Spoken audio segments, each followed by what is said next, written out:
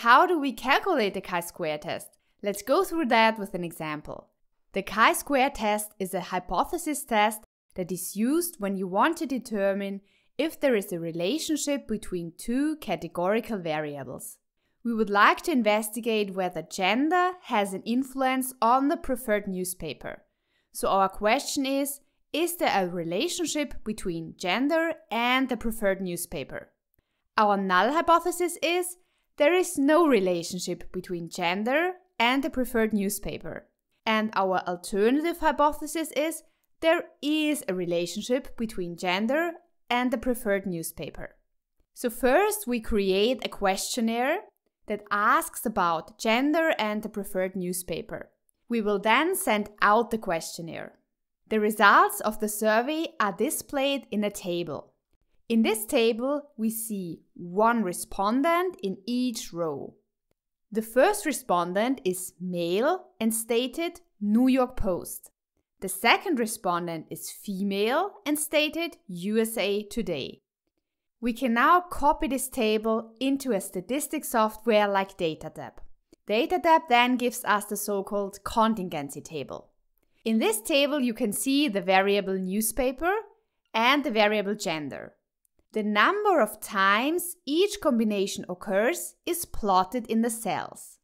For example, in this survey, there are 16 people who stated New York Post and male, or 13 people who stated female and New York Post. Now we want to know if gender has an influence on the preferred newspaper. Or put another way, is there a relationship between gender and the preferred newspaper? Now, to answer this question, we use the chi-square test. There are two ways we can calculate the chi-square test. Either we use a statistical software like DataTab, or we calculate the chi-square test by hand. We start with the uncomplicated variant and use DataTab.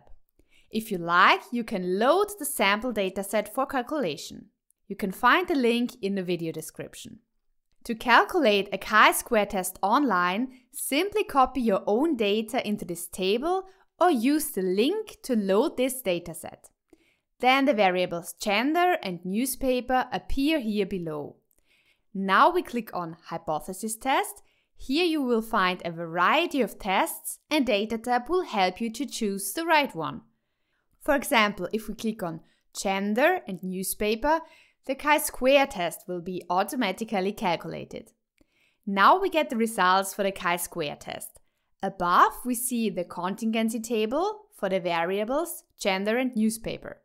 The contingency table shows us how often the respective combinations occur in our survey.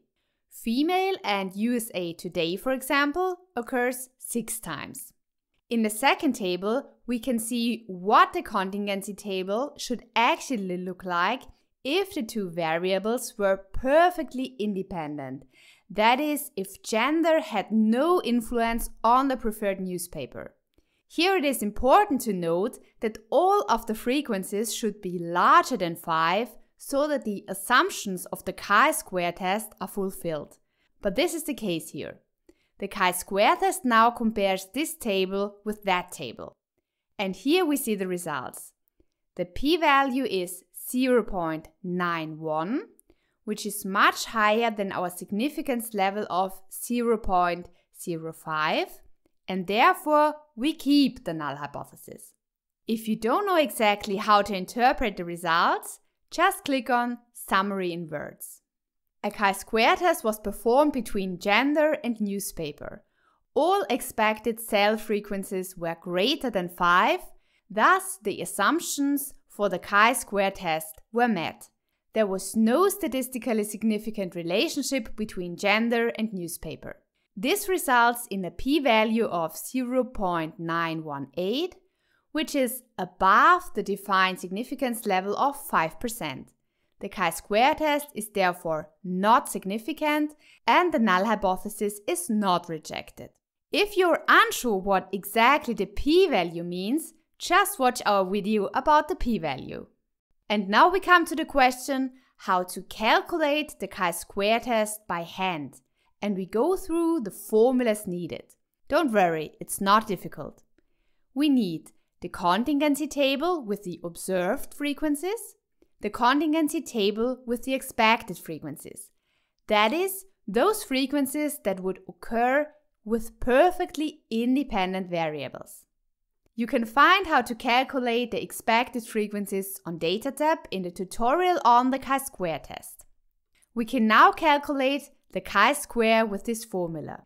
The index k stands for the respective cell, OK is the observed frequency, EK is the expected frequency.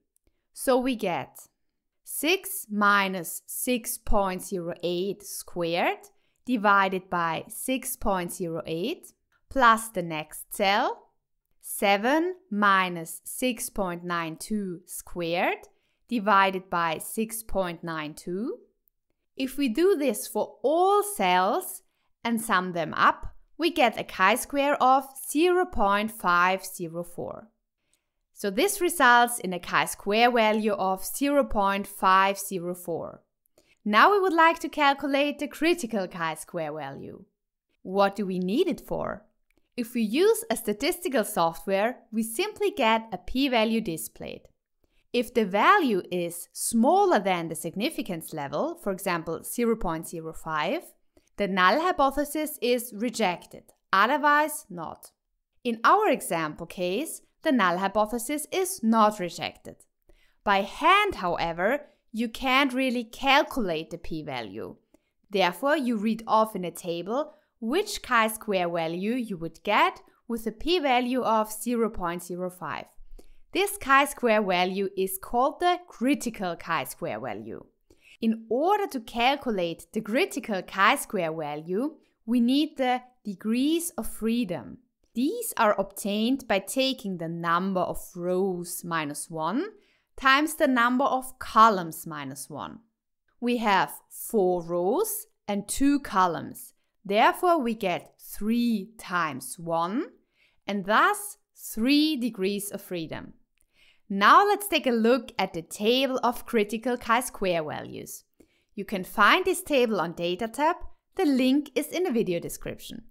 We select a significance level of 0.05 and have 3 degrees of freedom. Therefore, our critical chi-square value is 7.815. The critical chi-square value of 7.815 is larger than our calculated chi-square value of 0.504. Thus, the null hypothesis is retained. Thanks for watching, and I hope to see you next time.